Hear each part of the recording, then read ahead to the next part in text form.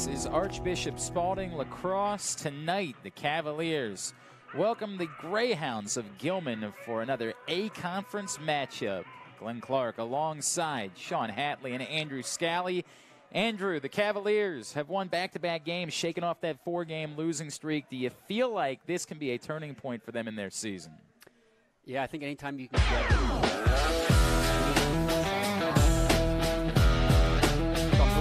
control the ball offensively, limit their turnovers, and make this a tough MIAA matchup. Ryan Quiswell battling with Ian Evans in the opening face-off of the contest, and that ground ball, nobody seems to want it. Finally, it will come away to Gilman as they will have possession first. Rory Colhoun picking it up and bringing it in. So, that being said, Sean Hatley, because I asked the wrong question to start the broadcast to the wrong person. I was supposed to ask you if it was going to be a turning point. I thought it was part of your plan. You tell me, part sir. Of your plan. What do you think that has gone better the last couple of times out for the Cavaliers that needs to continue for them tonight? I think you've seen them. I mean, they haven't completely eliminated the turnovers, and no team is going to really be able to do that, but they've seemed to limit them significantly based on kind of the first few games. So, there's a shot there. Rory Colhoun getting the Greyhounds on the board first. And part of that is also the slow starts. Can't have those slow starts. You want to get out ahead. Their defense has been playing well, so obviously you want to. It's easier to play defense with a lead. So unfortunately, not going to be the case here. Yeah, not going to be the case here. So as I was thinking all along, Andrew Scally, what I'd like you to do is give me some keys to tonight's game, which of course everyone knows was always my plan. Keep me on my toes. I like it. So for tonight, I talked with Coach Ford before the game, and this Gilman team likes to get out in transition. I think that's one of the key things. If they can limit those transition opportunities, getting double digits offensively, and see some of their top performers, your Jack Newells, your Diego Garzas, get going early, I think they're going to be successful. Got to have the ball in order to do that, and that's been a struggle so far. Colhoun scores first for the Greyhounds, and they go to work trying to add it to it in the early going. Gilman 3-5 on the season, 1-1 in conference play. Low shot, not on target from Alex Wasson. It's backed up. Seeing some early shots from Gilman in the shot clock. It seems like their strategy is be aggressive. Yeah, I think they've let those two shots fly. With 20 seconds maybe left in the shot clock. Into the shot clock. Fulkino's shot saved. Very good stop from Newman. Had to go a little bit lower. Shot was towards his body, but did well to make sure he protected it and held on to it. Didn't allow a rebound. That's a dangerous pass. What a snag by Bruns. Big stop there. Been seeing more and more of Ace Bruns on defense lately. The coaches are really trusting him to get out there and do his job. So great snag by Ace. That is a play where you are bailing out one of your teammates, and you are coming up big. Starters today for the Cavaliers on the attack: P.J. Pokness, Jack Newell, Alec Howard. Midfield: Diego Garza, Ben Duffy, and Connor Wilbur. Nice move to get back inside, shooting low, but turned aside. Duffy did well to get that shot off. Rebound, it stays with the Cavaliers. And Glenn, if you remember, Alec Howard was a midfielder, so they're moving him down to attack, and it looks like they've moved a couple of guys around, trying to find that secret sauce. In order to get this offense going. That's good movement, but the shot deflected on the way in. It stays with the Cavaliers. In goal for Gilman, Zachary Parks, sophomore. They have confidence, much like Spalding, young goalies, but talent. Still 34 seconds on the possession clock for the Cavaliers. Looks like they're pulling Garza. Which makes sense. I mean, he's been coming on, pretty strong of late, putting in a couple goals each game. But I'm liking what I'm seeing offensively. Everybody's touching the ball, and there you go. What a stinger. What a rip by Alec Howard. Howard gets the Cavaliers on the board for the first time tonight with some fire behind it. 1-1 game. There's that soon-to-be UMBC retriever. Phew. That was an impressive shot. Could have ripped a hole through the netting. Watch it one more time. Woo! Give Wilbur the assist on the goal. His team leading 7th of the season for Howard. That's his 8th goal on the year. They finish those starters. Defensively, Logan Meehan, Robbie Hopper, Brock La Rochelle, and, of course, in goal, Jacob Newman. Those are your starters tonight for Spalding. Third time to the dot. And another prolonged ground ball battle opportunity in there. Nolan Philly trying to get after it and comes away with the ground ball. Big-time ground ball from Philly.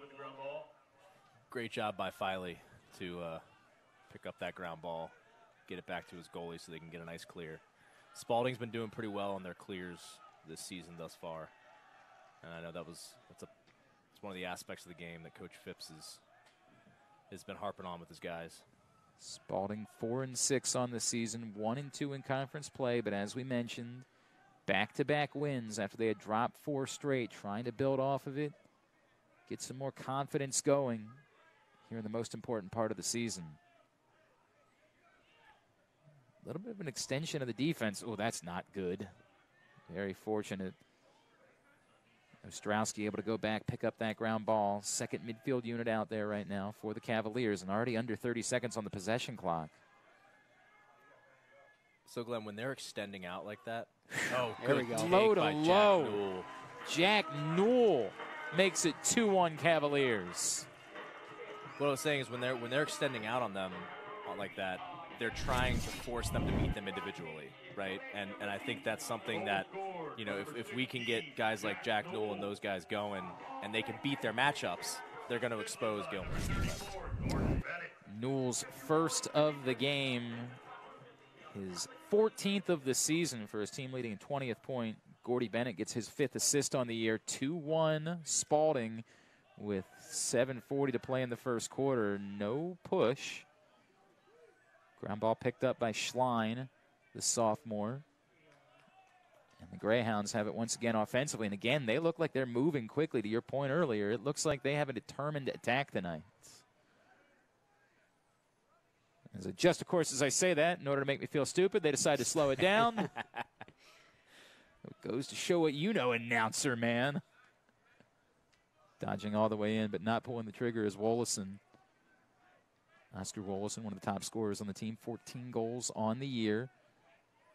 Switch comes, working his way through it. Radaball gets crushed. Good body by La Rochelle. Hopper tracking it down. He tries to goose it out all the way towards midfield. Kept in. And wow. Great ground ball by Jack Newell. Newell comes up with it. I thought for a second, as good of an effort as it was not going to work out for Robbie Hopper. That's a great team effort to protect that possession. I definitely got away with one there, but, you know, with a guy like Jamison, you know, tightrope in the sideline, definitely an athlete, made a big play, and now they got a good possession. Significant credit to Jamison Kaufman. Garza's shot not on target, but it's backed up. Stays with the Cavaliers. So to your point about a quick start, this has been a much better start after that initial goal for Spalding. It has, and they're definitely matching the intensity and the pace of play. I think Gilman came out swinging, right? You saw a couple big dodgers from up top playing with speed, and Spalding came down and did the exact same thing on the offensive side. So they're going toe for toe, you know, punch for punch, and going toe to toe here, and it's, you know, looking good here early in the first. Ben Duffy had his hands free. Doesn't take the shot. Boy, maybe a little bit too unselfish play for the Cavaliers. I think that's going to be a shot from Newell. I'm not really sure that there was ever any hope of him putting it on goal. I think Jack was surprised. I think not only was he surprised, but it felt like after he was out of control, he realized the only thing he could do there to save possession was try to make some sort of shooting motion to give his teammates a chance to track down backup. Yeah, Glenn, you hit the nail on the head. A little too unselfish there. At that point, you know, at 5 yards, you're giving up a 5-yard shot for a 3-yard. Doesn't really make a ton of sense. Good look cut. Inside. And now there's no backup. That's brutal. Newell wasn't able to really generate much on the shot as it was going across his body, and no backup there. And one thing I'm noticing on offense is the guys look like, and I said it 1,000 times in the first game, confidence. It looks like they're starting to build that confidence and gain that confidence. They're speaking of confidence, putting them down on the ground. My word. Crushing hit. Greyhounds hold on to possession, however. Try to go back to work. Fulchino. Again, they're a little bit more patient this time down after they were pushing in the early going. Meyer. Second midfield unit out there for Gilman. Good D by Ace Bruns. And stand right there with Enright. From behind the switch. That is good, smart defense, but it does turn into a pretty good look. Good stick by La Rochelle. Meyer's shot not on target. Disciplined defense is what was standing out to me in that situation behind the cage. Oh, that's not disciplined defense, however. Eesh. Clayton Badley from Jay Wilkerson, and it's a 2-2 game. Let's see if that, put that replay up. Because I can't tell if there's a pick. Yeah, how did Badley get so? Yeah. Would you say the defense handled that badly? It's hard to tell. I couldn't see if it was La Rochelle got picked off or what might have happened, but someone, might have been a little ball watching, not sure. I was just trying to make a terrible pun. That's all that I was trying to accomplish there. That's really, I got to be honest with you, that was way too much analysis for the situation. I'm all analysis. Yeah, right. All analysis, all all business the time. Hatley, they call him. Very cerebral. 8 seconds in order to get this clear. Got to get going. Lob pass. And that will go back out of bounds. The other way, the Pokeness was actually behind the initial target and had a shot at it, but couldn't come down with it either. I mean, I'll analyze how those sticks are in a perfect line. Yeah? What that says about the kids. What does it say about the kid? Tell me about that. I want to know. Oh, you don't actually have anything prepared? No. Liar. I feel quite misled, and I don't like doing that to our viewers. I think they deserve better, Sean. We missed having you, Glenn. It's great. I'll speak for Andrew because right. I don't want him to actually say what he's thinking. But I missed you too, Glenn. I heard it's weird. I think you thought the things that you said about were never going to get back to me, but I heard good inside. That's blocked down before it can get on goal. Is Wilkerson. Got to be a crease violation here. Yeah, he's going to let him play on. Cavaliers will look to clear it. Wilkerson, by the way, that assist on the previous goal, his 9th of the season, his 28th point. Junior. So crisp clearing passes. Other than that last one, the lob pass with the clock running down was not as great. But other than that, yes. 3 minutes to play in this first quarter, 2-2 game. Spalding looked to get back in front. Again, you see. Yeah, they're shutting off the adjacents. Gilman extending. Gordy Bennett trying to get free. He's got a step. Let me ask a question. Is that his shot once he has that step? I like the look. Okay. Right, but I mean, early in the shot clock, it's tough. It's one of those, no, shoots it, makes you say yes, right? It kind of plays into the, that hand. But I'm okay with them getting the ball moving and getting some momentum going, getting defense flowing. When they extend out like that, it opens up a lot and kind of plays into the hand of Spalding, and they're set with that weave. So as long as they're getting pressure, yeah, it's unfortunate. So as soon as it's touched, we will see the first extra man opportunity of the evening for the Greyhounds, as Will Cook will be called for the trip. And Gilman will be man up. See Coach Ford giving Gordy Bennett some coaching on the sideline.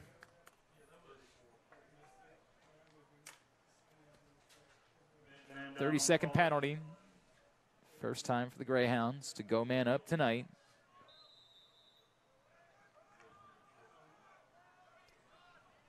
.10 in this first quarter, it seems like we were giving a little bit too much credit early on. They both came out swinging and playing fast in the last. Kind of settled down a little bit. Settled down a little bit. Everybody caught their breath and realized, we're just playing 6v6 out here. And unfortunately, right now, 6v5. Hopefully, Spalding kill this one off. The fake flip was good, but everything after that was not so great. Give him a loose ball push. And I don't know about that one. Unless a ref, at the midfield line making that call when they had a umpire right there on the goal line, but. Wogelson gets bailed out for a ball he couldn't catch. 3 seconds remaining on the extra man. And shooting low and scoring just as the penalty expires. Jay Wilkerson puts the Greyhounds back in front. I mean, that's a 14-yard shot. That's based on Jacob Newman's reaction there. It looked like he might have gotten screened just slightly because I agree. It was deep and it looked like it almost caught him off guard. So I don't know if he caught it the last second, knew it was low, but just couldn't get there in time. But Yeah, low, off stick. Mm-hmm. Wilkerson's 20th of the year, second point of the night. 3-2, Gilman back in front. I don't know exactly. I'm going to go ahead and just call that an extra man goal. It was right at the expiration. Clearly they were still taking advantage of it being unsettled, to say the least. So I'm going to make the unilateral decision, executive decision. I have that type of power around here. I'm saying that was an extra man goal. And if you disagree with me, you're wrong. Not about a 4-second difference between shot clock and game clock now. So you think that Gilman, with the 3-2 advantage, will probably try to hold this at least for a little while. And, of course, they'll do the exact opposite because I'm going to be wrong all night. It will not be saved in. Nice. Giving chase. Badly can't get to it. I mean, even if he picked that ball up, Robbie Hopper was ready to eat his lunch. Yes. Glenn, let's say the same thing for Spalding here. Right. We're killing it with 40 seconds left, ball in the back of the net. So when do you want to engage in a situation like this? Walk me through it. What are you drawing up here? What have you been practicing? Well, maybe holding on to the ball would be first. Yeah, taking care of the ball. I think I like settling in here. I like getting, they're obviously doing an exchange here, getting the right personnel on, getting into their set. Maybe around 12 is when I would initiate. That way if you have a shot and you miss, you have an opportunity to come back in with inbound play and maybe get another look at it. They're working something. Newell sends it back behind. 8 seconds, all the way in front, not able to dunk it home. Pokeness. They actually, I think, called a crease violation, and so it doesn't matter. That's how the quarter is going to come to a close. Gilman leads 3-2 after 12 minutes here at Whittles Field. Tonight's a bit of a special night for Archbishop Spalding Lacrosse, celebrating the 40th anniversary of the 1983 championship team. Sean, tell me a little bit about this group. So these guys are really kind of one of the stones in the wall has become Spalding Lacrosse, right? They were pivotal to the growth of the game at Spalding. 15 of them went on to play lacrosse in college after Spalding. 2 of them actually played at the University of Maryland. There were some coaches. 2 of them played D1 and D3 in national championship games. 2 played professional indoor lacrosse. 2 of them are members of the Spalding Hall of Fame. I mean, it's a very talented group of guys. Even, Coach Toomey for Loyola was a Spalding grad and was on that team. Now, he's been coaching at he's Loyola for win national championships. Long time. And then obviously we have the coach of the 83 team, Bert Olson.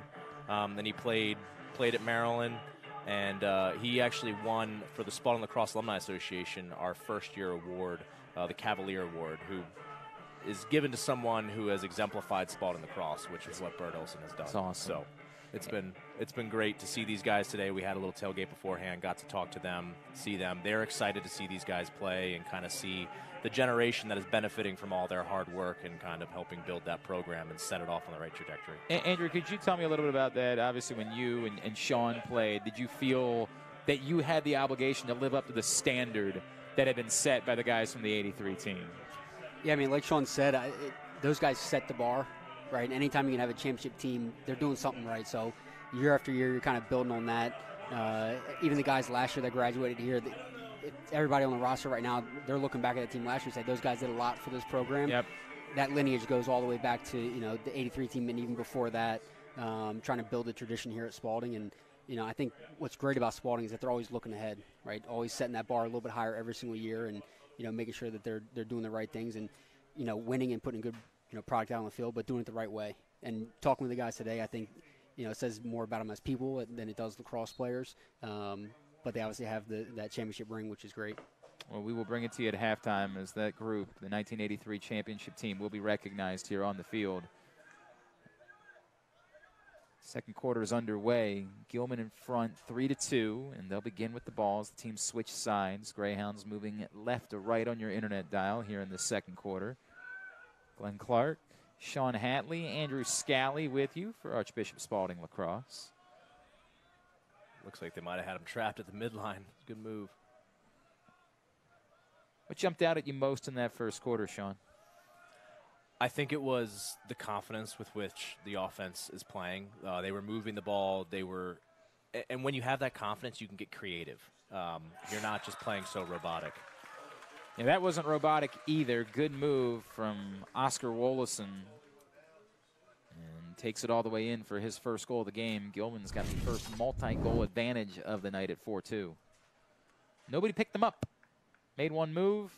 No slide came. He just took it right in on goal for his 15th of the season. Good finish. So quick goal. Much like we saw them get out to a quick start in the first quarter, and they get out to a quick starter here in the second. And good job not only getting that ground ball, but I feel it does well to find some space with which to operate. That was a dangerous pass, but he gets bailed out. That is not a great sequence. Not a great sequence. That's all I can say. No, we're definitely seeing a lot of pressure on the ride. Gilman's doing a great job. They're dropping an attack man down to the goalie, stringing, which means you're sending one guy back and forth to kind of chase the ball and make them make that cross-field pass. And Spalding's definitely feeling the pressure, and unfortunately have turned it over a couple times on the clear. And it was, like I was saying earlier, they're forcing you to beat them one-on-one with their matchups, right? They're going to force your defenseman to run it by them, or they're going to force your midfielder to beat them from the top. Nice save by Newman. Save. Robbie Hopper doing the dirty work to keep that ball on the turf. But no ground ball to be had. Need to be a first-time scooper. And Gilman is going to take the timeout to protect the possession with 10:21 remaining in the second quarter. So if they're going to bring that type of pressure on the Clears, what do you do?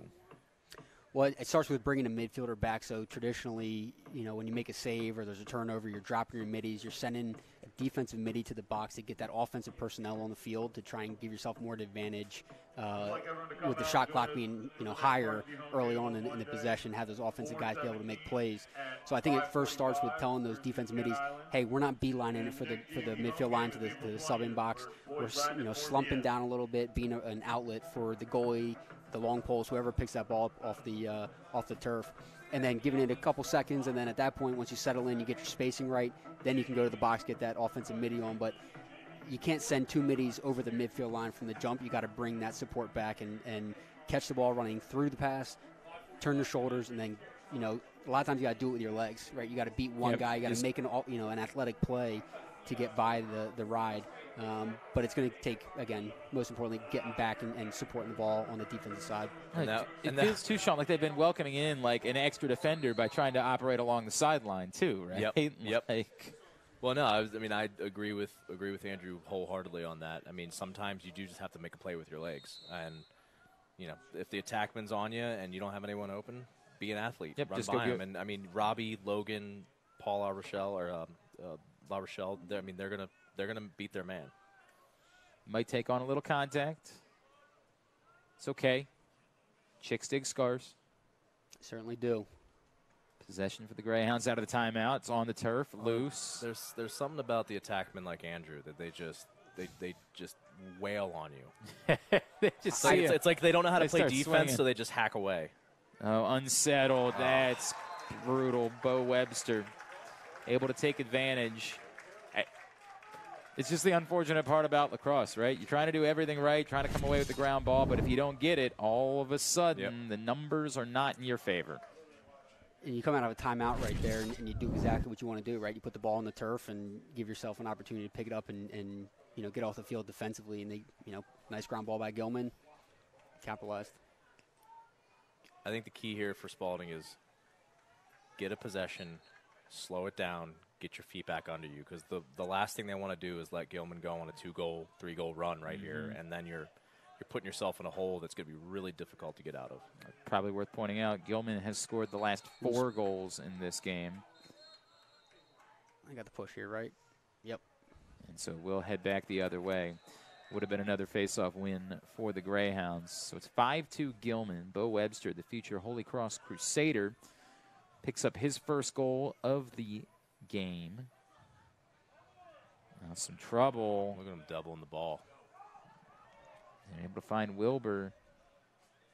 Wilbur doesn't force the issue. Yeah, played right into what Sean was saying here. A possession is huge. Just get the confidence, back in the offensive side. Running shot or Jeez. that looked him here like it hit. I think that ball was going at the speed of light. I didn't even see that thing until it hit the post. Man, from up here, that looked like a goal. It was Good not. hard take by. Yeah, Newell. You love to see that from Jack Newell. I think that was the hardest dodge I've seen Jack Newell do this season. He went hard to the cage, turned, and took a good shot. Yeah, they're definitely dodging aggressively, which is good to see. Garza trying to get the Pokeness on screen the from inside Duffy. here. Still 37 seconds remaining on the possession clock. Got the switch. Trouble there. Good job by Newell to hang on to it as he was getting beat down. Finds Wilbur. Yeah, Gilman's playing extremely aggressive defense, which if Spalding can keep their composure, they can exploit that. Because they're not afraid to double the ball, so it's leaving them open. If they move the ball quickly, they should be able to capitalize. Garza flips it back towards the middle. Step down, but right into the stick of Zachary Parks. Alec Howard not able to convert. I mean, that's a great offensive possession. Took a lot off the shot clock. Obviously had the early shot off the pipe to get the reset early in possession. And that's that's the shot you're looking for right there. Alec Howard, one of your best shooters, from distance with a step down, no one on his hands. Unfortunately, went high to high, and the goalie saw it the entire way. But you got to be happy offensively.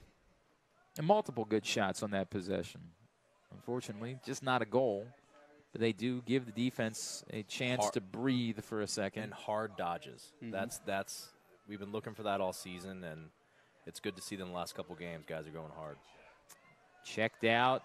Ground ball picked up. Great job by Meehan to get it on the turf, and then Hopper there to pick up the ground ball. Good double. Nice defensive play. Yeah, Hopper had two guys eyeing him up as he was crossing over the midfield line. Because they know, they know he wants to go to the cage. Instead, Cavaliers will slow it down. Second midfield out there again. Gordy Bennett slides it back to the middle, and Wolf. Wolf trying to feed it in front. It's knocked down. Could be in and out there. There we go. There you go. Nice call. So, put some stripes on you, Andrew. Right. And he saw that from all the way up here. I know. Eagle eye. This guy. So a new 80 to work with for Spalding. Commercial for LASIK. Wolf sends it back behind. Cavaliers need a goal. It's been since about the midway point of the first quarter since they've gotten on the board. Need to get things going again. Bennett dodging right. Probably a little bit too much mustard on that pass. It was deflected, so it stays down here as Barnhill got his stick on it. Jackson Barnhill, future Franklin and Marshall diplomat. That was not quite as good of a pass. And Glenn, I know we've been saying confidence has kind of been the word, but I think now it's, at this point in the season, it's consistency, right? There's flashes of good things, but they're not doing it consistently, right? You just pointed out the fact they're on a 0 goal. Yeah, leads to a pole goal. It's Barnhill. 5th straight for the Greyhounds. Pole goals, like I said, the most electric goal in the game. Yep. Just, not when the other team does it. No, that's not great. They're fired up about it. There's no doubt about it. And they left him out there for a while. Did not feel the need to race him off the field as they were still – it seemed like the early breakout was closed off, and it seemed like there was an opportunity there for Spalding to get settled back in defensively. They just never did. 6-2, 5-0 run for Gilman. Past the midway point of the second quarter, Cavaliers desperately need a possession, desperately need a goal. You can't come over the restraining line. There we go. Got a late flag, though. So that dead ball. Newell had definitely come over the restraining line trying to get after that ball, but will get bailed out. So an opportunity for the first time tonight for the Cavaliers to go on the extra man. The 60-second penalty on Ian Wolfie Evans. Pretty timely penalty for the Spalding offense here. It'd be great to stop the bleeding. and put one in the back of the net here. And we've seen this a couple times this season, guys, where they'll look kind of like they're meandering through quarters, and then they'll get a late goal, and they can put a couple of goals together and sort of change momentum. There's Oh, one. great feed in front. And there's their extra man specialist, PJ Pokeness. That's great. 5th extra man goal of the season. What do you think of that, Andrew? He didn't waste any time. He didn't. I mean, 15 seconds off the penalty. Saw a little bit, it was a little different look than what we're used to seeing offensively. They initiated from behind where, the first 10 games of the season, a lot of that offense was initiated from up top and kind of that open look. We're going to triangle rotation, but there got the ball behind and make the defense turn their heads. And when they turn their heads to look at X, it allows someone to cut right off their back, and that's exactly what PJ did there and buried one. So, like I said, pretty timely penalty, and they capitalized. Pokeness' first goal of the game, and 2 opportunities at a ground ball, and neither one of them are able to be scooped up. So the Greyhounds get it back. Pokeness' 16th of the year, 17th point. Comans with the assault flags coming out. Up high, I think. Speak your mind. Yeah. I don't agree with that. Logan came up. I mean, it wasn't politely, like he cross-checked very him. politely did not agree with it. You guys, I mean, luckily I caught myself before I said what I really wanted to say. But 1 minute full time on Spalding. Which was poppycock. Yeah, that's what he was going to say.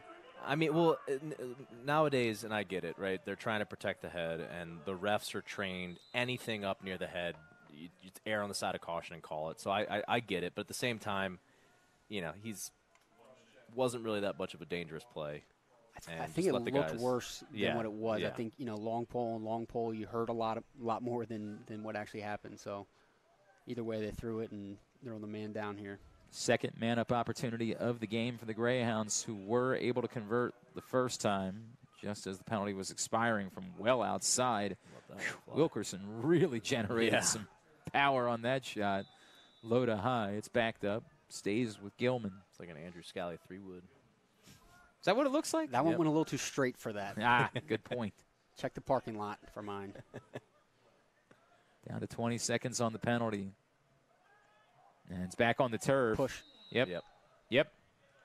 I might get some stripes. Boy, I might be out of the booth after halftime. I'm seeing the field well. I think I have some flags from when I ref. I'll bring them in. You can throw them out the window. You know what was remarkable with that one too? I feel like he was calling that even before the push occurred. I feel like he just knew, he sensed that the push was coming. 7 seconds left to kill off the penalty. Cavaliers will be happy to hold it. And we are back to even strength with 4 minutes to play in the second quarter. That was a good man-down stop by Spalding. They needed that one. Yeah, and something that's going to go unnoticed. Coach Phipps right there on the clear yelling at Robbie Hopper to stay back, knowing that they were man down. Traditionally, Hopper would have gone over there and kind of pushed the offense, and helped in that transition game, but called him back just in time, managed to stay onside to then lead to that, unfortunately. But yeah, that's not a deflection. That's just a turnover. One of those things with, Andrew, both you and I were on the sideline with Coach Phipps at one point or another, and that guy just sees the whole field at all times and understands the situation better than majority of the guys on the field. I feel like sometimes we talk about goalies that way, and we talk about how they see the whole field, and it's sort of like, but they only do one thing. Like, let's not. But that is big for that sense that he's been doing it for his entire career. He's been seeing the entire field. And it's just amazing. He knows kind of right before it happens, where guys are going to be, and sometimes it's amazing to see it. And Wright sends it back behind. 6-3, Greyhounds in front with 3 minutes to play in the first half. Good save. Nice save by Newman, and he's able to hold on to it. Still has it. I'm okay with that, though. Run it out. Certainly don't force a pass. Yeah, Andrew, it looks like Gilman is just not afraid to go to the cage early. It's not like they're really trying to work the shot clock down or anything. They're just kind of going right away almost. Yeah, I think we saw it from the very first whistle. I mean, they were trying to push tempo and be aggressive, and that's been their game plan, and they've stuck to it, which is, good and bad, right? I mean, you would think you'd see an adjustment, but, scoreboard doesn't lie, right? It's 6-3. They're seeing good opportunities, and they're taking them. Spalding takes their first timeout with 2 minutes and 42 seconds remaining in the first half. Glenn Clark, Sean Hatley, Andrew Scally with you. Sean, I'll start with you. It does feel like this is kind of a critical, like the timeout was taken at the right time, because it feels like there's a huge potential swing here over the course of the next 2 minutes and 42 seconds. I think this was an appropriate time to settle in and say, hey, after that last turnover, this is a pretty critical possession. Yeah. Yeah, I mean, I think if Spalding can get one here, I think it changes the momentum a little bit of this whole game. Even though they're still down by 2, I mean, if they can get one here going into halftime 6-4, that is a great place to be going into that second half. It gives you a chance to get the ball back, maybe get another one, who knows, before the half is over. Whereas if you don't convert, this thing gets out to like a 4-goal game. Andrew, there's something mentally about what the score is at the half that really seems to weigh on you and impact you as a player. It does, and I think the worst thing that happens is offensively you get in the mindset of I need to force it, right? I need to score the next goal, and thinking it's going to be a 4-point goal, and there's no such thing, right? So going play by play and just getting this next one, connect the next pass, make the next catch, get the ground ball, put the next one in the back of the net. You just got to focus on those little plays, and they add up. Gilman goes to a zone. Is it the first time we've seen them in the zone today? It is, yeah, and I'm seeing Coach Ford yelling out some play calls here. Gordy Bennett shoots wide. Backup is there. Little 12-yard shot, but looks like they're trying to get the ball behind, initiate, and getting that kind of triangle rotation that we typically see on the man up. 40 seconds still on the possession clock. The thought of going to a zone here is just show them a different look, as now they're coming out of it and going back. Well, I thought they were. They take that back. They settle back in. Good movement. Garza kicked aside. Great save. Goalie's going to feel that one in the morning. Parks comes up with it. Backup is there. Is that the idea for Tony Alcantara and his staff, just to say, hey, let's throw them something else out of them, out of the timeout that they're not prepared for, whatever they drew up? Yeah, I think that's exactly right. I mean, they've been in man-to-man for the first, essentially the whole first half. And there's a great shot. Let's go, Jack. That's 15 yards out? Just about 15 yards. Jack. And they didn't pick him up. And he sort of said, all right, let's go. Makes it 6-4. That's what Coach Phipps wants to see from Jack Newell, is the way he's playing today. He's playing hard. He's playing confident. You can kind of see him when he's out there. He's pointing people around. He's becoming a leader, and that's what they wanted. That's what they wanted from him, and it's good to see Jack kind of stepping into that role. Second goal of the game for Jack Newell, his 15th of the season, and it's a 2-goal game with 1:41 remaining in the first half. So a huge opportunity now here if you can win this face-off, and Criswell does just that. They got off to a bit of a slow start at the dot in this game, but Criswell's done well to even that out a little bit more as the half has gone on. Now you got to make sure you get the clear. And 9 to clear it. Got to get it up. A little bit of trouble. Dangerous pass. Good snag by Bennett. Oh, he's in trouble. They still have a timeout left. Bennett loses the ball. And numbers the other way. Nice save. Newman comes up with a I think that was a stop. Unanimous nice save from all of us. It's not just it's hard to argue. Sometimes the quality of the save is matched by the moment with the save, right? That this was a spot where it was down to everything else is broken down. You're going to have to be the one to bail us out. Step up. That's exactly what occurred. That's one of those when this quarter ends, you go up to your goalie and you say thank you. Thanks. Thank you. Thank you. Bail out. Like I owe you one. Turned aside the shot from Badley. We go under 50 seconds to play in the half. Only Badley? Yeah, that was the pun that you missed earlier when I said, did the defense play that badly? It's all right. Yeah, it's all right. It's good to be back together. You got to simplify things for Sean. Yeah. Yeah, what does he know? What kind of education does he have? Spalding. That's all that that matters. I better be careful. That's all that matters. Right. That's what drives my coworkers nuts. Goes in one ear and out the other. Oh, what, you were talking? Badly from back at X. Sends it up top. 12 seconds remaining on the possession clock. And I think is there any chance that the fans here at Whittles Field managed to force that shot by chanting earlier? Started that clock running. Check. That'll be how the half comes to a close. Glenn, you're going into halftime 6-4. You got to like that. That's what we talked about. That's why the timeout was so good, because it changed momentum a bit. We are going to turn things over to our public address announcer here at the half as we celebrate the 40th anniversary of the 1983 championship team.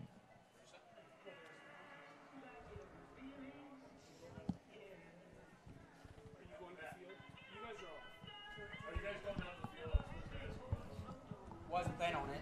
I don't know. That's what Steve told me. Kelly told me to ask you. All right. Do you want me to go? I don't. I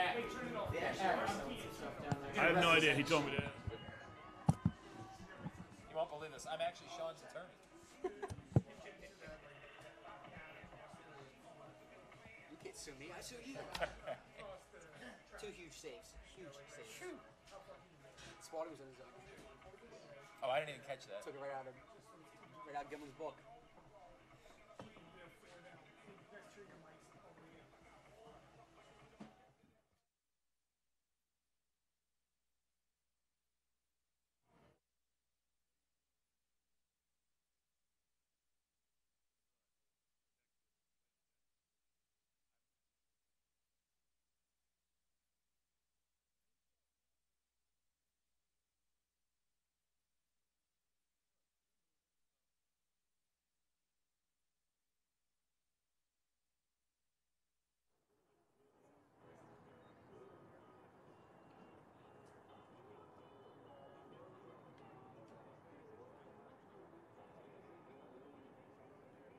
Good to go.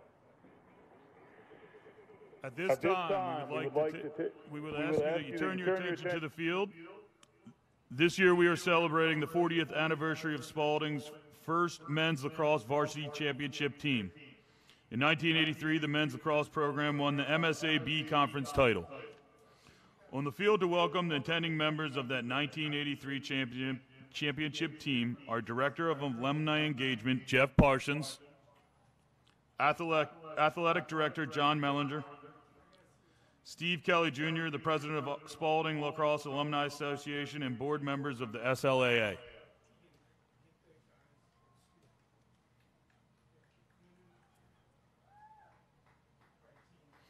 Please join us in welcoming some of the members of that championship team onto the field. Patty Drasher Alongi. Patty was a team manager and graduated in 1983. Bill Barnett. Bill was a team captain and another 1983 graduate. Bert Olson. Bert was a PE teacher at Spalding and head lacrosse coach. Kevin McDonald, a 1984 graduate. Robert Rootmiller, class of 1983. Skip Steffens, class of 1984. Bill Wagner, class of 1983. Ron Wheat, team captain in class of 1983, and Keith Vogel, class of 1985. As these team members join each other for a picture, let's give them a round of applause in celebration of the 1983 championship team.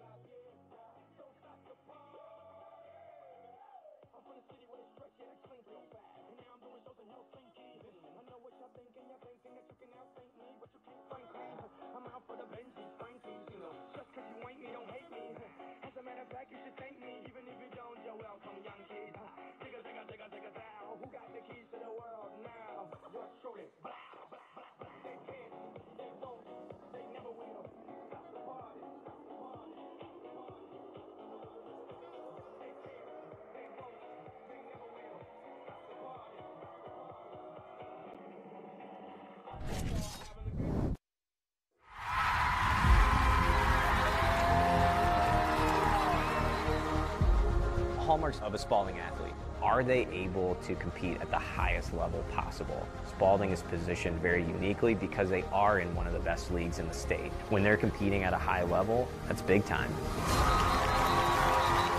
It was always known as a great academic school, but we wanted to build a full-rounded school for student athletes. And we knew that they could get to where they're at today. Since I've graduated from high school, I've watched the campus grow astronomically. Spalding, it laid a foundation for my understanding of teamwork, friendship, and things that were so much bigger than what happened on the basketball court. They're challenging themselves academically and spiritually, and then transitions directly onto the field where that consistency molds and shapes everybody that's involved. The future of Spalding athletically is strong and vibrant, and I'm excited for our Cavs.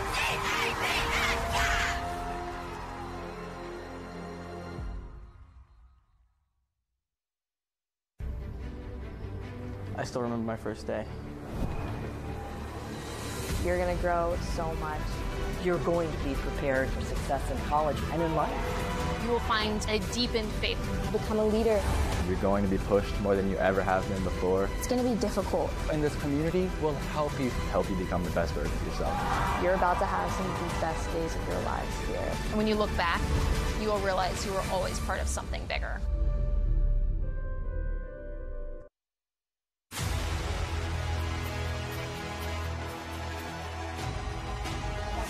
As you walk these halls, you'll find innovation, charity, adventure, creativity, endurance, guidance.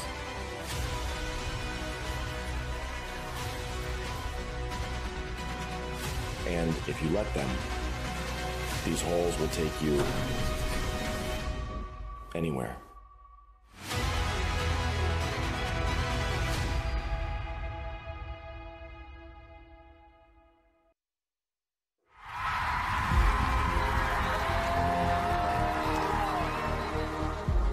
Hallmarks of a Spalding athlete. Are they able to compete at the highest level possible? Spalding is positioned very uniquely because they are in one of the best leagues in the state. When they're competing at a high level, that's big time. It was always known as a great academic school, but we wanted to build a full-rounded school for student athletes. And we knew that they could get to where they're at today. Since I've graduated from high school, I've watched the campus grow astronomically. Spalding, it laid a foundation for my understanding of teamwork, friendship, and things that were so much bigger than what happened on the basketball court. They're challenging themselves academically and spiritually, and then transitions directly onto the field where that consistency molds and shapes everybody that's involved. The future of Spalding athletically is strong and vibrant, and I'm excited for our Cavs.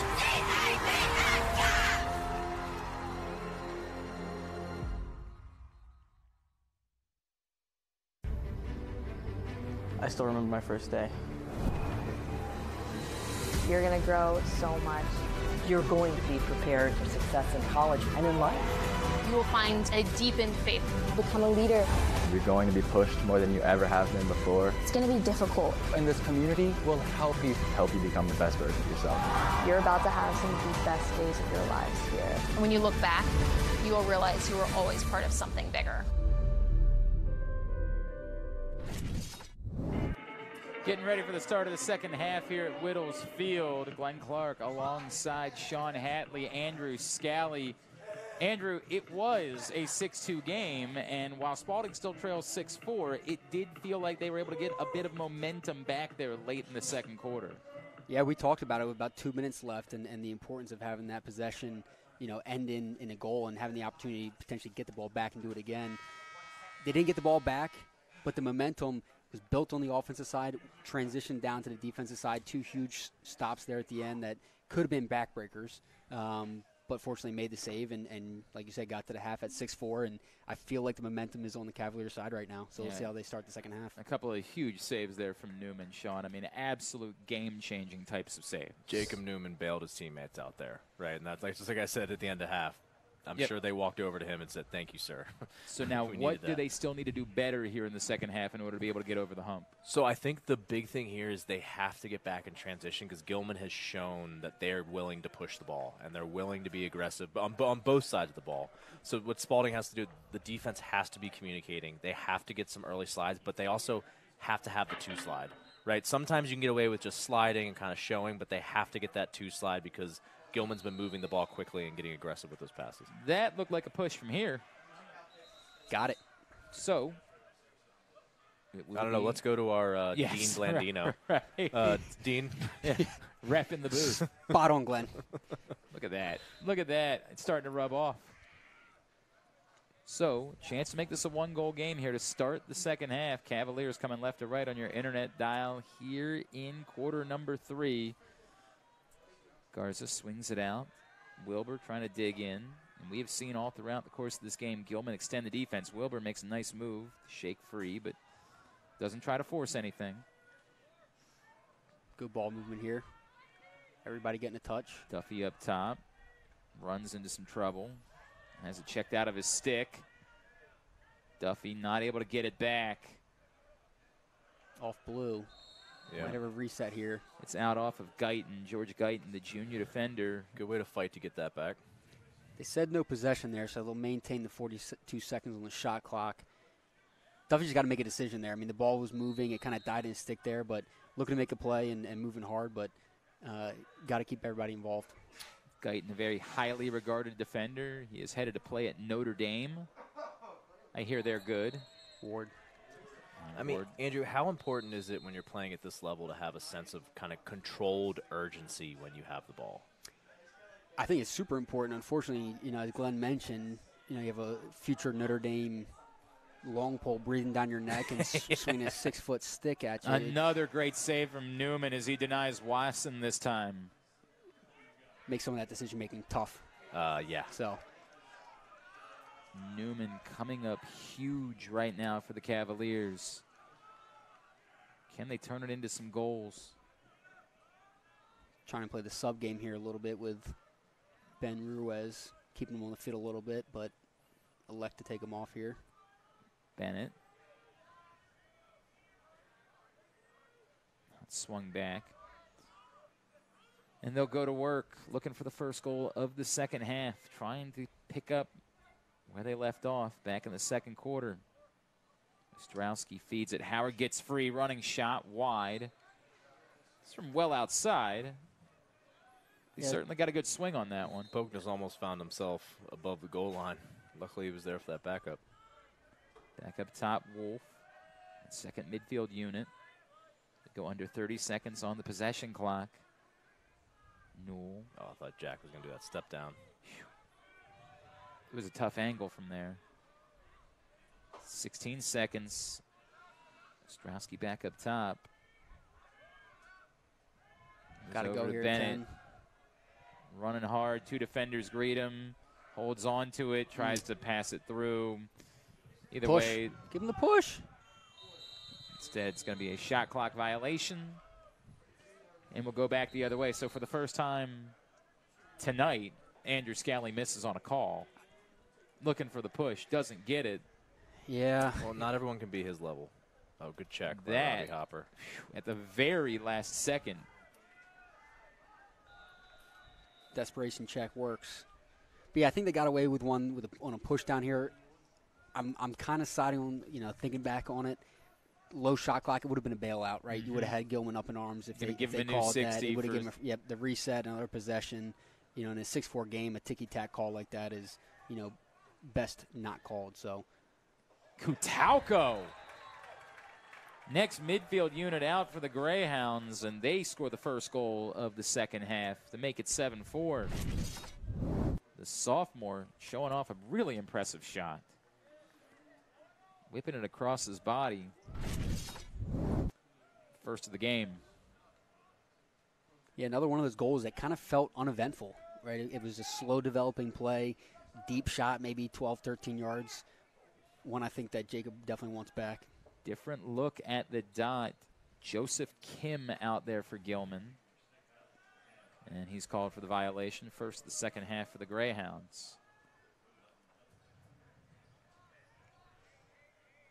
Your face, Sean Hatley, made it seem like maybe you thought that was one that Newman could have had. I think just like Andrew said, I think he wanted that back. You could see him. He tracked it. He was there, and it was almost like he looked down at his stick like, why is it not in there? And that's just one you want to have. I mean, I think Gilman was a little surprised it ended up going in. Nice look. Oh, wow, what a save. Garza was right in front. Quick and it sticked it right into his face mask. It's a different goalie out there to start the second half for Gilman as well. It's Bryce Churgot, the junior. Loose ball push.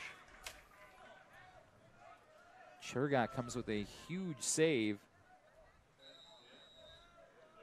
The Cavaliers do indeed get it back. 4 minutes gone by here in this third quarter.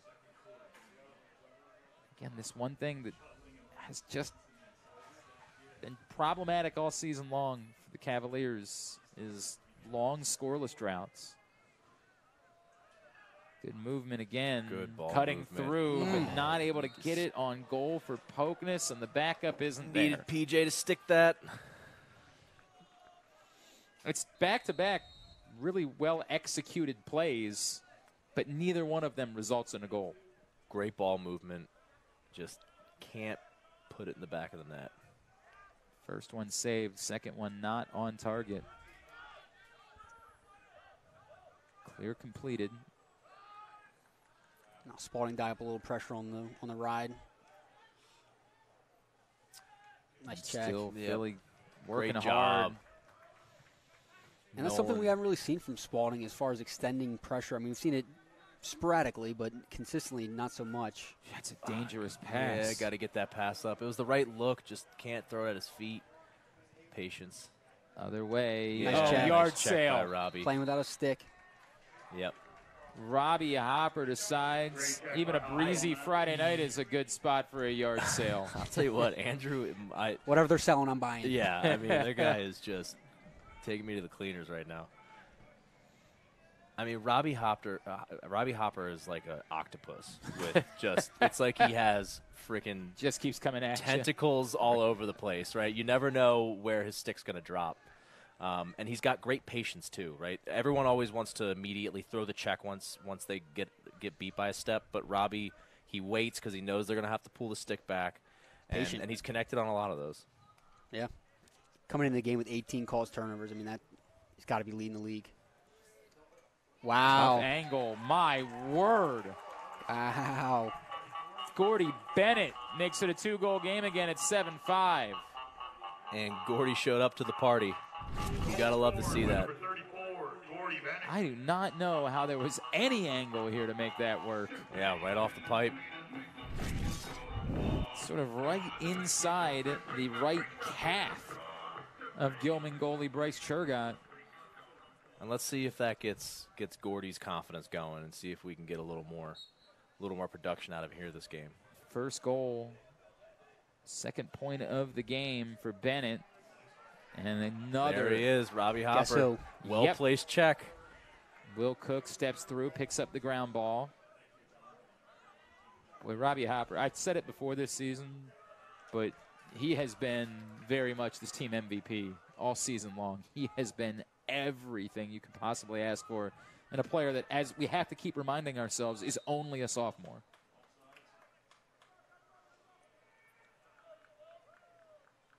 Was a flag down? A flag was down. I saw a full-time signal from the official. I don't know if something was said on the sideline or what happened there, but wow. It's Will Cook who's put up on the board for it. I didn't see it either.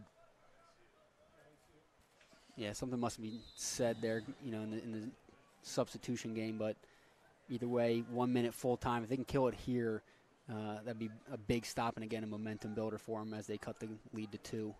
Yeah, it's unfortunate. You want to see guys keep their composure. I mean, I know emotions are high, but In a 2-point game. Great check by Robbie. Daring play. And a great ground ball. Daring, I mean, come on. Play. Hopper pushing it. And is he gonna do it? Oh, he had it too, didn't he? Now the only bad news about that is there's still 30 seconds on the penalty. Yeah. And your calls turnover machine has to run 90 yards the other way. Yeah, and it leads to a transition opportunity the other way. Good save. Boy, are they fortunate there. Get back in. Still subbing. Yeah, very much still unsettled. Meehan does really well there to slow down Webster. Nolan finally is able to fly in. Matched up. Great save. Got to get another save, but the loose change is waiting there for Webster, and he puts it home. That is just 2 seconds remaining on the penalty. That's those rebounds.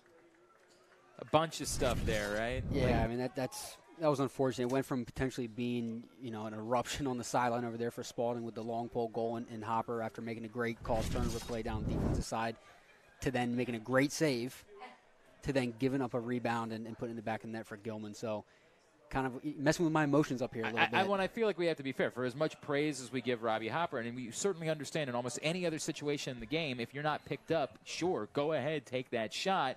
But with 30 seconds still remaining on the penalty, it feels like that can't happen. You have to have your head a little bit more there to say, no, we've got to kill off the rest of this penalty. And honestly, I mean, I know it's relatively early in the second half here, but with a couple timeouts, in the holster, as a coach, I'm thinking about pulling one there because I think it does two things. One, it maintains possession, which we know is the most important thing in this game. But two, it's an opportunity to bring your team in as a group after a huge save. Down on the defense side, being man down, to get them fired up and kind of crowds into it. Just kind of capitalize on that excitement. Nice spin by Garza. Can't get the shot on goal. 8-5 instead. Webster's second of the game. Tell you what, Garza's got a cannon. But does he ever? Cavaliers again down by 3. I think Duffy's been a little quiet today. Think he's due? I hope. Duffy running. Let it rip. Yeah. That one's high. Backed up. Stays with the Cavaliers. Lots of time. 56 on the possession clock. I think they like the matchup here with Duffy. Shorty on shorty. And as he runs right to the crease there, off ball, which is tough to see, but see if they can get it back. Another opportunity for us to remind, this is a young team. But some of these mistakes just kind of critical, Some of them are experience mistakes, right? Yep. Just not having been in that situation before. I mean, running through the crease right there is not really an excuse. I wish I enjoyed anything in life as much as Robbie Hopper enjoys trying to get the ball out of someone's stick. Very true. Like, don't get me wrong. Like, I like sitting out back. Like a Labrador retriever with his rubber ball. He just keeps going right back for it. Credit to Garza that time, an offensive player coming back in and getting the job done defensively. Got to clear it here. Nice pass. Philly waiting for it along the sideline. Cavaliers will get the opportunity to set up offensively with 3 minutes remaining in the third quarter. Did a lot of work to get back into this one, but it's a 3-goal game again late in the quarter after a second extra man goal on the night from the Greyhounds. Ostrowski! Yes! Nice shot. Great shot. What a rip! Off the face mask of the goalie. I mean, he put some pepper on that one. First of the game for Ethan Ostrowski. That cuts looked like it to 8-6. Looked like a little Andrew Scally ready to rocket. Watch this one more time. And a great screen in there. Right off the neck of his stick. That's just a tough shot. I mean, near side, granted the goalie is right-handed, so he had to go across his body to make a save there, but little angle and not much goal to work with. By the way, guys, sorry, I got really excited on that goal. You did. I feel like I yelled a little bit into the mic. So for all of you viewers at home, I'm sorry if I broke your TV stereo. It was worth it. Newell had the screen. Now, Ostrowski, that goal, 7th of the season, cuts it back to a 2-goal game, but the Greyhounds followed up with a quick face-off win. And now they'll get their personnel out there, get those 2 long poles off the field. Spalding has had answers, but they haven't been able to completely get over the hump. We got Ben Ruiz. Nice save. Got an outlet if he wants it. Newman doesn't see it or doesn't choose to take it. But Newman has been exceptional tonight, and I think we can keep saying that. He has made a lot of really high-level saves. They're in trouble, though. And it leads to a turnover. Failed clear. Morelli picks it up, pushes it ahead, unsettled, and that's too easy. Maloney scores his first of the game, makes it 9-6 with 1:52 remaining in the third quarter. Sean, defensively, I mean, great stop, right? Did what you're supposed to do. Goalie makes a save. What does a fail clear like that do for you mentally after, offensively you're seeing, the other side of the ball, cut the lead and things are going in your direction? I mean, frankly, you're pissed, right? Because you work so hard to get your offense the ball, and then when something like that happens, you're like, guys, just do us a favor and take care of the ball, right? Just give us a breather, because now, look, the ball's coming right back down, and Gilman's offense has been moving quickly. They've been dodging hard, and we're now almost towards the end of the third quarter. I mean, you're beat. No matter how many sprints you do in practice or how in shape you are, I mean, you're going 100 miles a minute. If it was, knowing how disheartening it was up here in the booth, I can only imagine how disheartening it was for the guys on the field. 90 seconds to play in the third quarter. Got to dig in, get a stop, try to get yourself one more chance here before the end of the quarter to cut it back to a 2-goal game. Greyhounds, certainly no need to be in a rush. Outside. That's off the side of the net. Parent goal is Maloney. Not able to get it on target. See right there, you see 2 defensive players for Spalding sub into the box, which makes it tough because, right, that eliminates 2 options for the goalie to get the ball up, but fortunately it works out in their favor here. Cavaliers aren't going to push it. Bennett will settle down. Almost helped them there because they had that extra guy coming out of the box. 50 seconds remaining. We saw a late quarter situation. At the end of the second, they weren't able to convert. And Gilman still extending the defense. It's interesting that they have a shorty really extending and playing hard on ball like that. And that way too much mustard on that pass. And I will say it, that was the second lackadaisical pass from Gordy Bennett. Right, you can't have that at this point in the game when you're down by 3 and your guys are busting their butt on defense. Right, take care of the ball. Crisp passes, not slinging it sidearm. Look, and I can't. You can probably tell or hear the frustration in my voice because it's just that's the kind of stuff that at this point in the season you can't have if you want to win at this level. 5 seconds remaining. The Greyhounds get a shot off. No, they won't. It's a good stop there. Good job to hang in there and run the rest of the clock off as Wilkerson can't get it off his stick. After 3 quarters, Gilman in front, 9-6. Glenn Clark, Sean Hatley, Andrew Scally with you from Whittles Field. Guys, at halftime, we did honor the 1983 men's lacrosse championship team, the 40th anniversary celebration. And Sean, I was hoping that maybe you could tell us a little bit more about some of the guys who are part of that team. Yeah, so Bert Olson was the head coach. He coached at Spalding from 1980 to 1983. He graduated from the University of Maryland, where he played in 3 national championships, and he actually won the national championship in 1975 against Navy while at College Park. Jeff Bruce, he was the assistant coach, graduated Spalding in 1979 and was a coach on the 83 team. He attended the University of Maryland and played goalie for Coach Buddy Beardmore, legend, staple in the lacrosse community. And then, as we talked about before, Charlie Toomey was a 2-time All-American at Loyola. Started in goal in the 1990 NCAA championship game versus Syracuse, and he's currently, as we all know, in his 18th year as the head coach at Loyola, and actually won the 2012 NCAA championship and was named Coach of the Year last year. John Holthouse, after graduating from Spalding, he attended Washington College and played in the national championship in 1986. He then transferred to Loyola and played midfield under Coach Dave Cottle, whose son Sean Cottle is on the sideline with Coach Phipps. A lot of intertwining, but you can keep going. Go ahead. We have Ron Wheat, Bruce Ashby, Bill Barnett, Kevin McDonald, Garrett Tash, R.J. Holthouse, Jack Holtgreff, Robert Rootmiller, Skip Steffens, Michael Murray, and Keith Vogel, all the guys on that 1983 team that are either here and a couple guys aren't. But we want to thank them for all the hard work that they put in to kind of set the foundation for Spalding Lacrosse.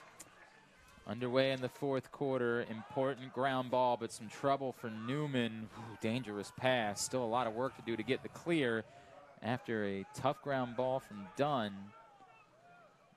Got to go somewhere with it. You got 6 seconds. Newman's just going to have to lob it out towards midfield. He had a vision, but and it panned out. How in the world? It's that spin. Come on. Wow. Yes, let's go. Complete momentum changer. Is that Connor Wilbur? Wilbur stays with it in a desperate situation. Bounce just the right way off the turf. Wow. Able to go find it and just takes it all the way in. And a couple push-ups, just why not? Why not? Hey, it's just how they drew it up. I was going to say that Newman's back to like, why are we acting surprised, guys? Right. Yeah. Guys, get down here and get 10 with me. All the way. That is something where normally we talk about the luck bouncing the other way. Mm-hmm. That was definitely in Spalding's favor there. First goal of the game, third of the season for Wilbur. Second point tonight. And what do we say? Sometimes it's better to be lucky than good. Much better. Right? Wow. Official went to grab his flag, did not. And it leads to a transition opportunity. Come on. Stays down here. Jeez, Dean Blandino, you're really missing some of these calls. Gosh, I'm trying to speak it into existence here. You know what? We'll take it.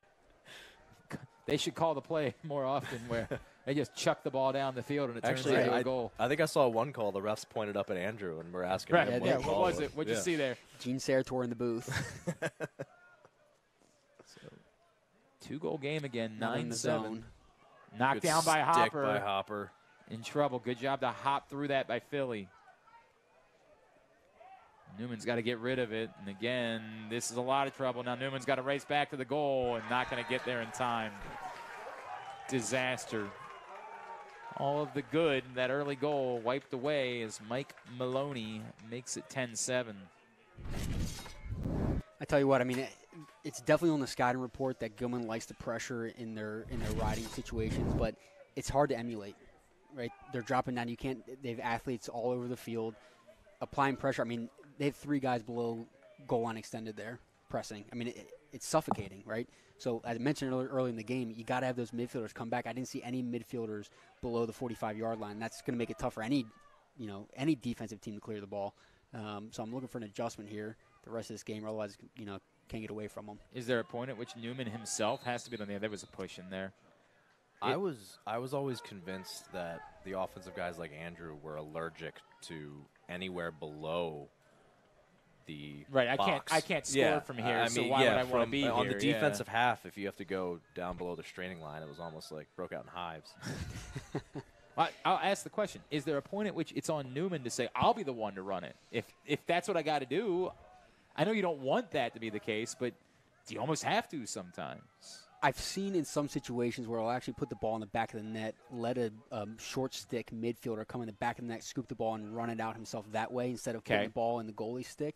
And the reason you would do that is, I mean, the goalie has a pretty deep pocket on his stick, and for saving purposes.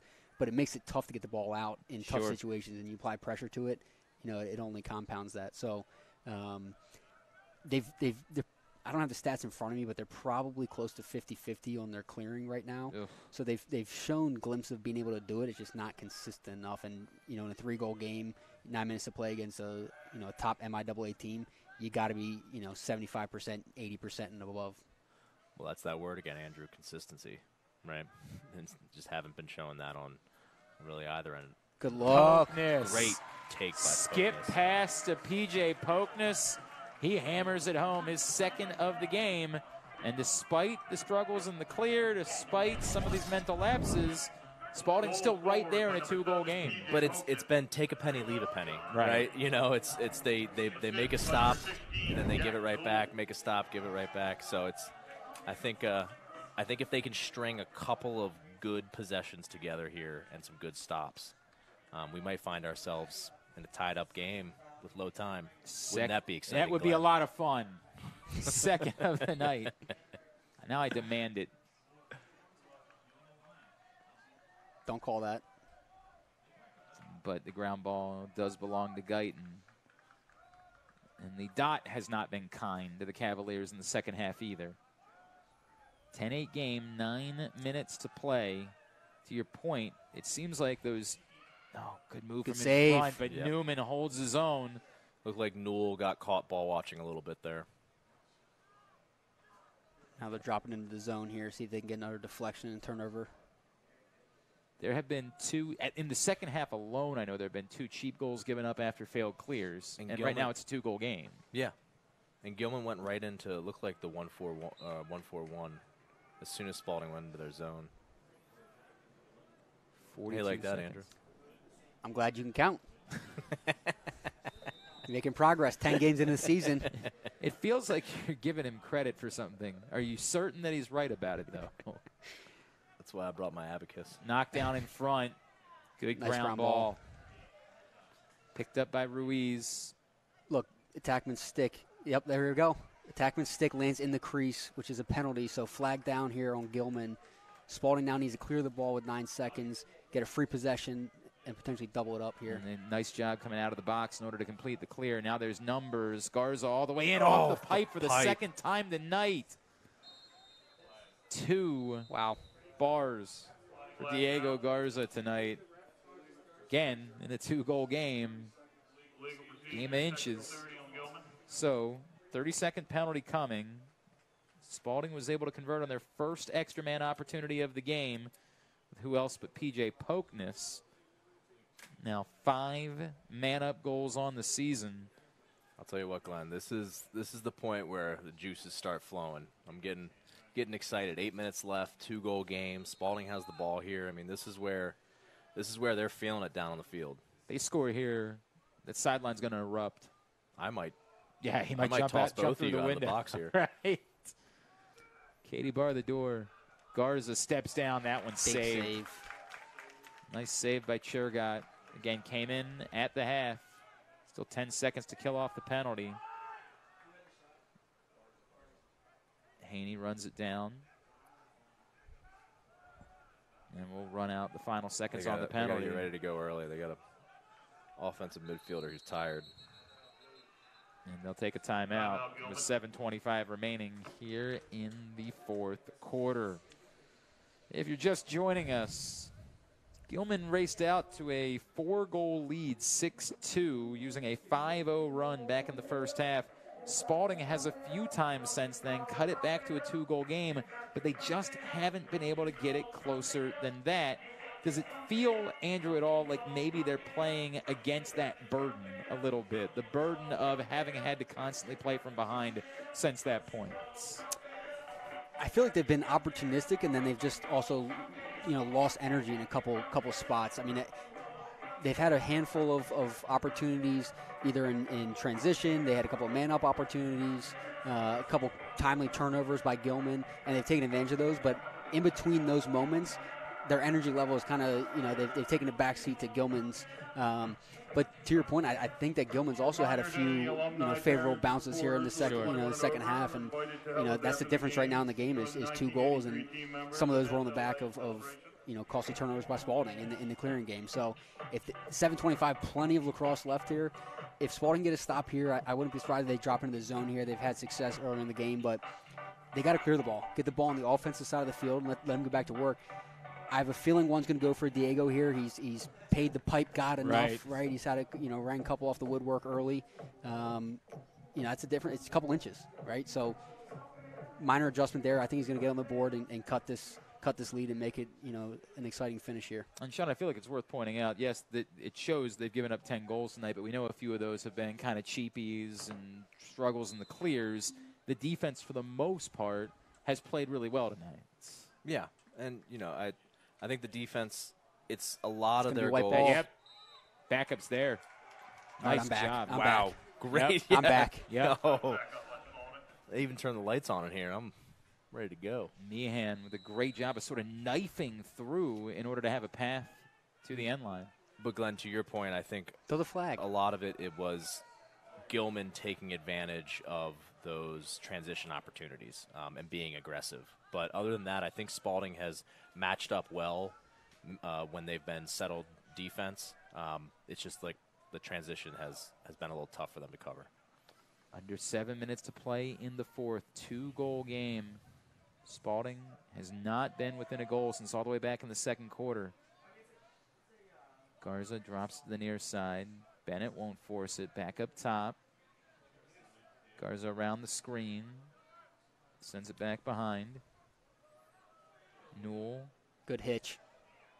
And Bennett, kind of a surprise take. Can't get it on target. Yeah, nice move there. 33 seconds remaining on the possession clock. And Andrew Newell has a pop out of his stick.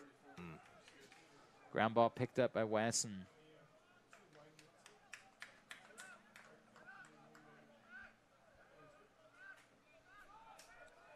So again, you'll ask your defense to rise to the occasion, get one more stop. Shut off the...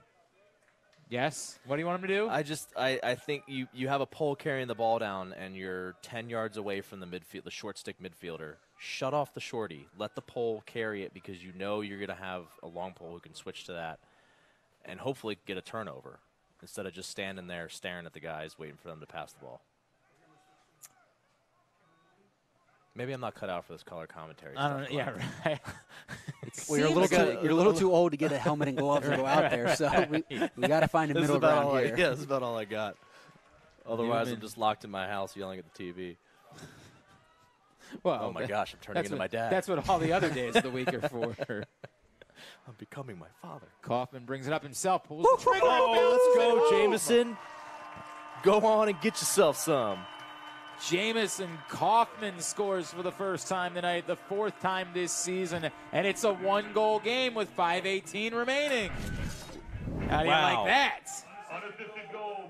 Frustration. I feel like we haven't called Jamison Kaufman's name much this game. In a while, yeah. But which can be a good thing sometimes, playing solid defense, but that's how Jamison can be dangerous. Saw the frustration at Chergat. That one just kind of ate him up. It's one of those slow bouncers, but little change-ups. 5:18 remaining. 1-goal game. Did they blow? White ball. Yep, it's going that way. Let's go. And this broadcast is not biased. One reminder that you're watching Archbishop Spalding Lacrosse. Now, that wasn't necessary. How are they going to?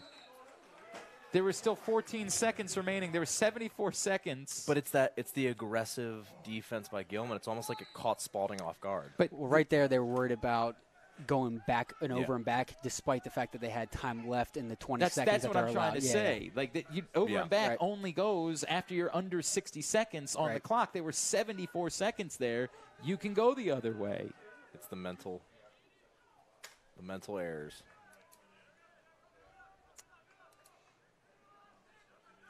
Been a few too many of that. Remarkable that it's still a 1-goal game despite how many of those there have been tonight. Spalding's defense really needs to bear down here. This is where you need to be communicating. You need to go all out. You have 4 minutes left, 4.5 minutes left in the game. Everyone needs to be screaming at each other, talking to each other, make sure they have their back. Critical possession for Gilman. They can re-extend this to 2.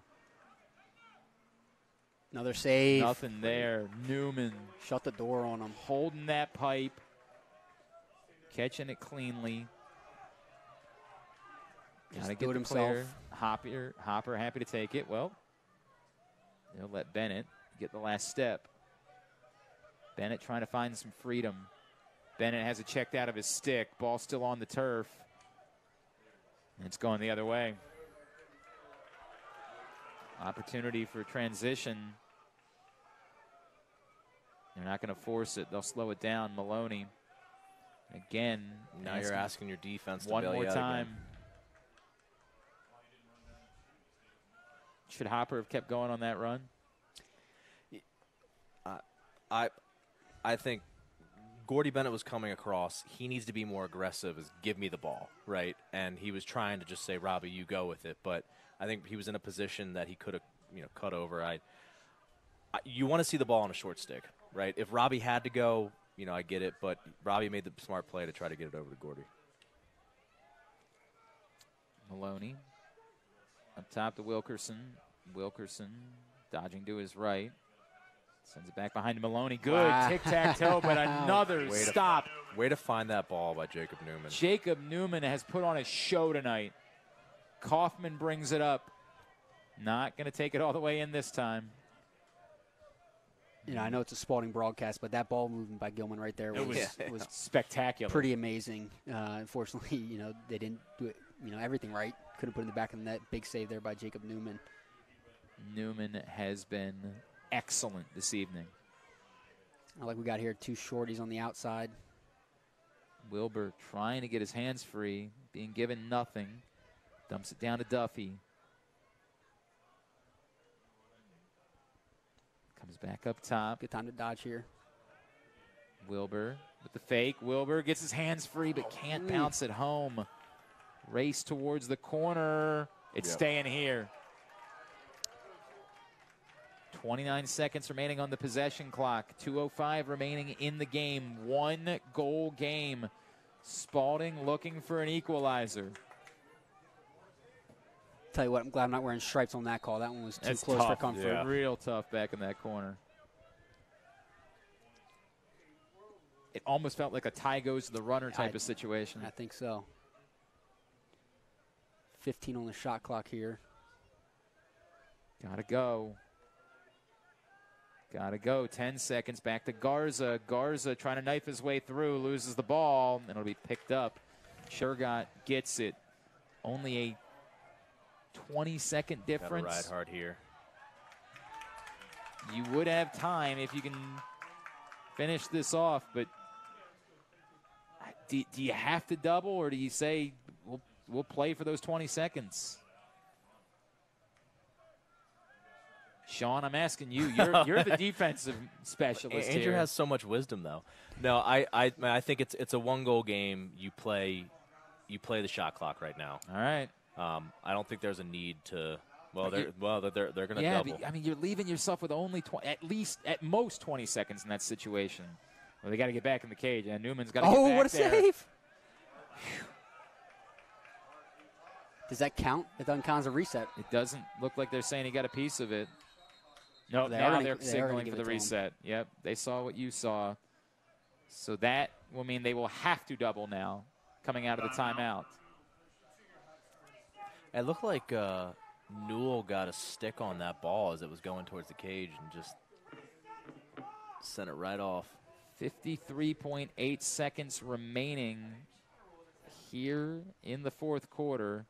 Timeout taken, and they still haven't reset the clock yet.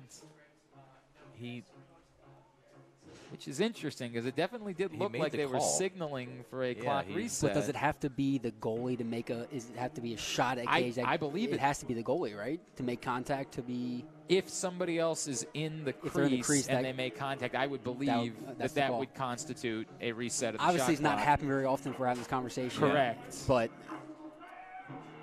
yeah, I have to go to the answer. Officials are still talking about it right now. Maybe they're asking the same question we're asking, which is, what is the rule? I mean, it's not often you have a long pole diving into the cage, making a stop like that. There's still The question is, what was he in the? It looked like it was. He had his. Was he pole actually in stretched the out. Was he crease or actually in not? the Is crease? what you're. It's possible he was outside of the crease, and the clock still not reset. 34 seconds, so that leaves a little bit of room to keep trying to defend. But again, as I keep talking about, Sean, if you just defend here, play straight up, they take that shot or even dump it into the corner. Then you're out. No, 18 seconds is what you're dealing with at that point. unlike you, I give credit where credit's due, right? So I think that. Well, if you ever deserved any credit, I'd be willing to give it to you, Sean. I was giving plenty of credit to Andrew earlier. He deserved it. No, Great you're right. I mean, with low time like that, they have to double. It's wishful thinking to play straight up, but knowing Gilman's gonna get the ball on the ground. Back on the turf. Huge ground Great ball, ground Will ball. Cook. 43 seconds.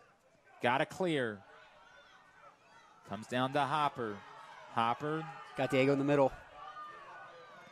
And he finds him. So there's the clear. Got to get in the Now box, get a timeout. Score. Get in the box, call timeout.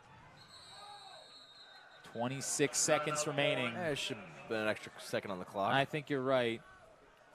But one more chance for Spalding here. All right, Andrew Scally, put your hat on.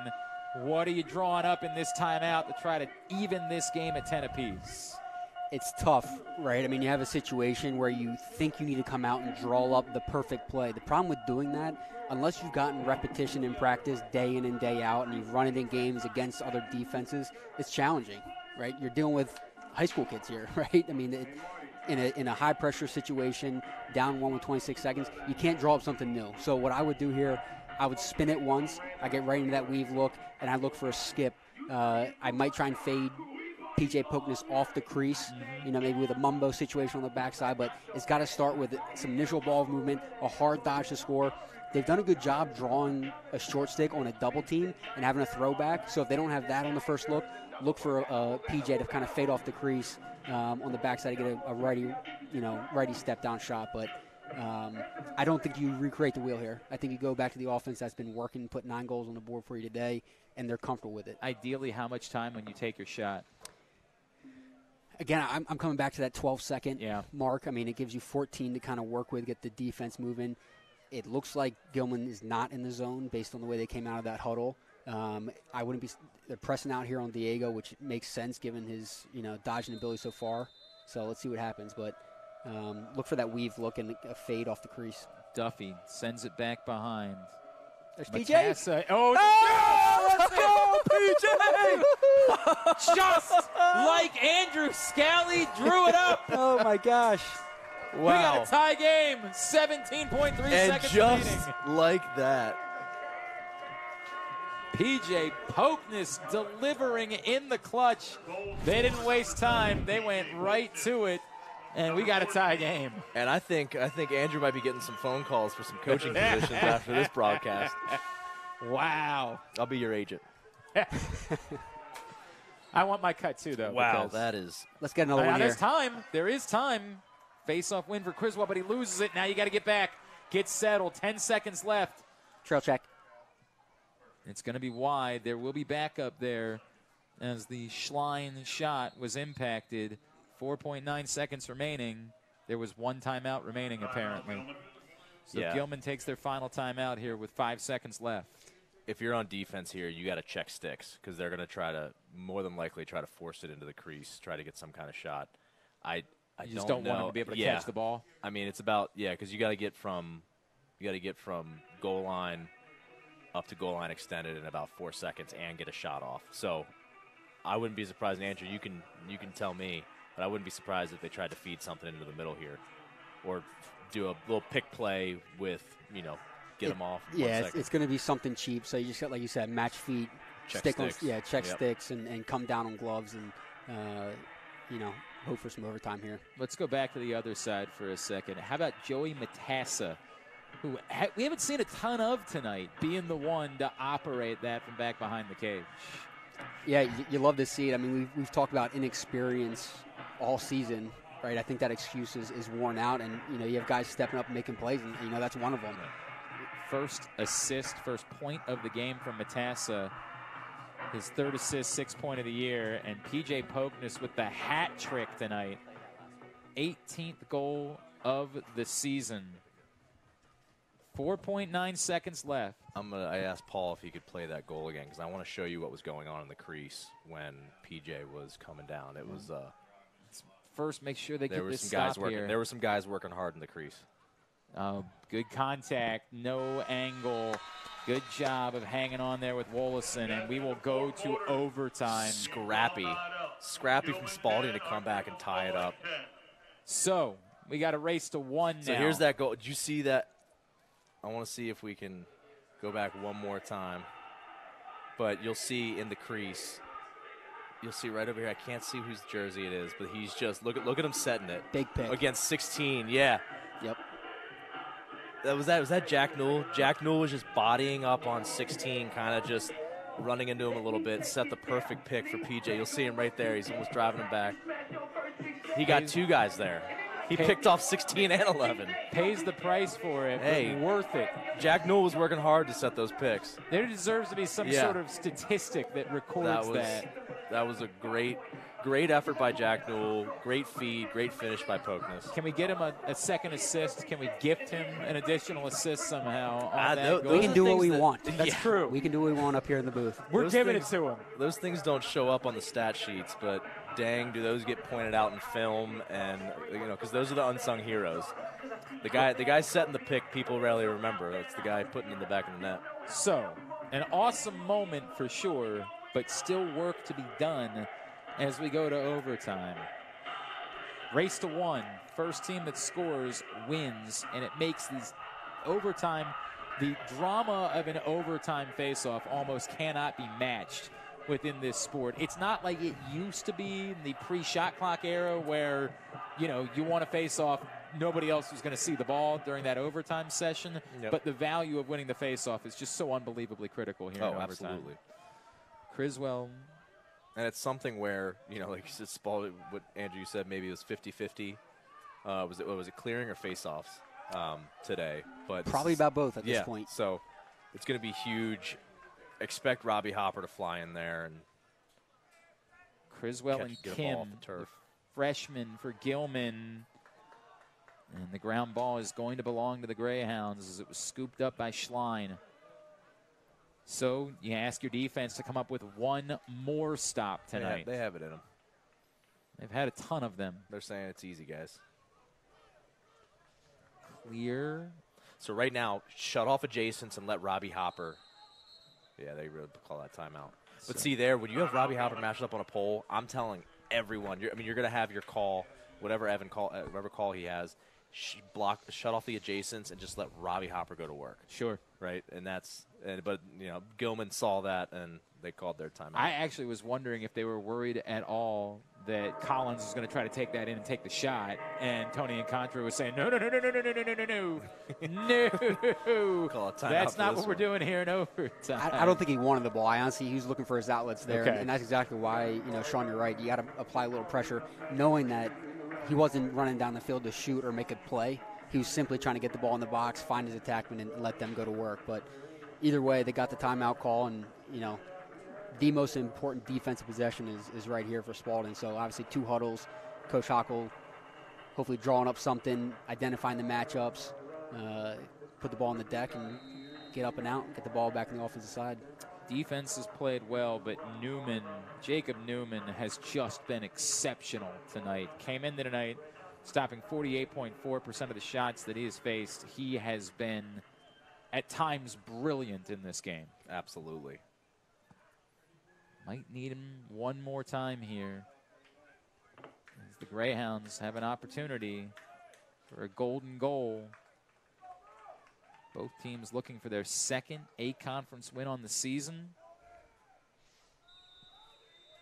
And this could end up being critical in terms of who's going to get into the postseason. I mean, Glenn, that's that time where your heart's pounding, you're tired, but your adrenaline is just flowing through your body. Wilson makes a good move. And that's Hopper a great with an unbelievable trail check. Patience. Robbie Hopper's patience, I think, is what sets him Might draw a apart. flag here. He's getting aggressive. There we go. They're going to take the timeout. So the clear from Ruiz, and Brian Phipps takes his timeout. Robbie Hopper again. And Andrew Scally is telling us that the hairs on his arm are literally standing up. He's got goosebumps. The goosebumps are alive. The goosebumps are alive right now. What a day, what a season for Robbie Hopper. You could feel the electricity right now. I mean, that is a hell of a play from a hell of a player. And you almost felt like it was coming. Like the moment the step was there, Oh, it almost feels like he's goading you into it. Like, go ahead, get your step. And we've seen it all season. It's the patience to know that I'm okay, right? He's going to have to bring his stick back, and you see him, he's got his composure, and as soon as that guy brings his stick back to shoot or pass, Robbie's there to knock it out of his stick. I mean, here's the deal. That was best on best, right? The ball's in Gilman's best player's stick, and who's on him? The best defender on Spalding, right? That was just a heavyweight bout right there, and that's who both people wanted involved in that play. Fortunately for Spalding, you know, Hopper made the play at the end and was patient. And he's shown that the entire time. Again, we talked about coming into the game, 18 calls, turnovers. He's probably got 3 or 4 tonight. Andrew, you drew up a tying goal. Draw up the winner for us. If only we had, if we could pull a John Madden, we had some kind of screen here where we could draw. Boom. Tough acting, acting. You put the popcorn in the popcorn popper. I wish I had a play for you. I think you go back to your normal offense. You try and get some movement up top in the weave look and find that shorty matchup to dodge against. Comes to the near side. Wilbur trying to get a step. Wilbur dodges back to his right. Moves it along. Garza, he's hit 2 pipes tonight. Does he have a winner? Big dodge right here. Plenty of room. From up top. Started to his right. Ball kind of popped out for a second. Able to recollect. Plenty of time. 40 seconds. Bennett backs off. Will reset. Set Glenn, play can here. you hear my heart pounding out of my chest right now? Bennett flips it. Is that what that was? Yep. Fake. Garza trying to get inside. Loses his stick. Hold. Yep. Keep it down here. That's a good call. And they got away with one. I mean, it could have been with possession right there and gotten a flag, but they let him play. And he hit him with a little windshield wiper. Yep. You get a 60-second reset there on the shot clock. Bennett. Nice save. Was that the shot? It's tough. Lefty on the run, down the alley, low angle. Plenty of time on the clock. Shergott collects the save. Transition the opposite way. Skip pass. Another save by Jacob Newman. Jacob gobbled that one up. Got to clear it. Got to clear it. You got help with the box. He's got to come back to the ball. Dangerous pass. Kaufman looking for it. Can't find it. It's got to be White. And it comes back to Gilman. They're going to throw it away. Oh, no. Oh, what heartbreak. Bo Webster. Newman came out to try to play the ground ball. Bo Webster comes up with it. Newman tries to race back to the cage, but Webster delivers the game winner in overtime, his 3rd of the night, and the Greyhounds are victorious 11-10. That's a tough one, honestly, but I think Spalding learned a lot about themselves tonight. I think that was a huge game, both momentum-wise for the rest of the season, but also for these young guys that are coming up. I mean, you have 3 games in conference so far. You played a tough team here tonight in Gilman. You got the upcoming schedule. I mean, it's a great way to kind of kick that off. So I mean, 2 more big MIAA games. I mean, Boys Latin and Severn. Those are 2 games that are really going to be important for Spalding. Oh, this one's painful, though. There's kind of getting over that. This is a painful setback. You dwell on it tonight. You wake up tomorrow and you get ready for Kent Island. Go back to work. Right. You get ready. You watch some film. You get yourself ready to go. Gilman improves to 4-5 on the season, 2-1 in conference play. Spalding drops to 4-7 on the year, 1-3 in the conference. I want to thank everybody who joined us tonight for our broadcast, everyone who made it possible, Paul Garza, his entire team. Sean, Andrew, it was great to be back with you guys. We were treated to a heck of a lacrosse game tonight. Absolutely. Can't ask for – it would have been nice to win it, but you can't ask for a lot more. No, it's exciting. Glad to be back with you, Glenn. We will be back with you again next week. Thank you for hanging out with us tonight. Again, your final score in overtime, Gilman 11, Archbishop Spalding 10. For the entire crew, I am Glenn Clark. This has been Archbishop Spalding Lacrosse.